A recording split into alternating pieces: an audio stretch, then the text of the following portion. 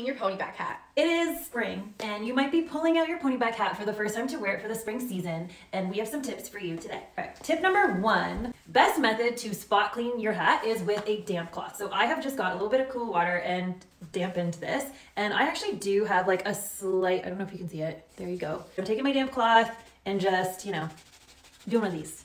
Damp cloth spot cleaning is the best way to go. It will keep your fabric looking nice and clean and fresh for the long haul. So if you can do that with little spots and stains, that is your best bet.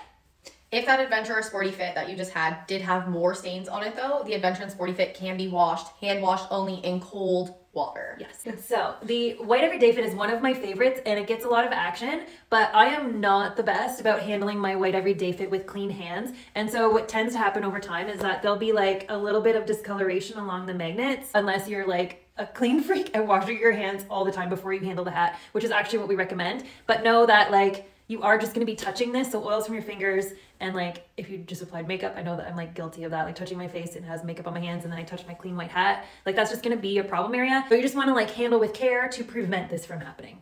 A lint roller. So our everyday fit fabric is really nice and like soft and casual, but can collect a lot of like hair, debris, fuzz. But the lint roller is perfect just for like doing that, cleaning it up. Jacqueline and I always have one of these on content days so that we have clean looking fresh hats. Also, Jacqueline has a dog.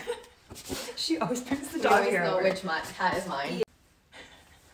If you have like a dust spot or scuff on your everyday fit hat, a dry toothbrush can come in really handy just to like get out that dust. It's like a little hat broom. It's a hat broom.